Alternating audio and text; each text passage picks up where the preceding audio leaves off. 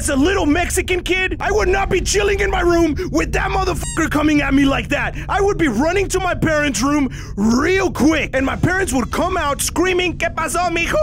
And then I would tell them that Scooby-Doo is in my room and he's possessed. All the lights would be on. We would not be fucking around in the dark like this. They would turn on all the Jesus candles in the house, and these fools would call a priest. The priest would be here in 5 minutes. I would get an exorcism. I would have my tias, my grandma. What the f is that? You see that shit right there? Mexicans don't f around with that. Everyone in the neighborhood will be praying for my safety.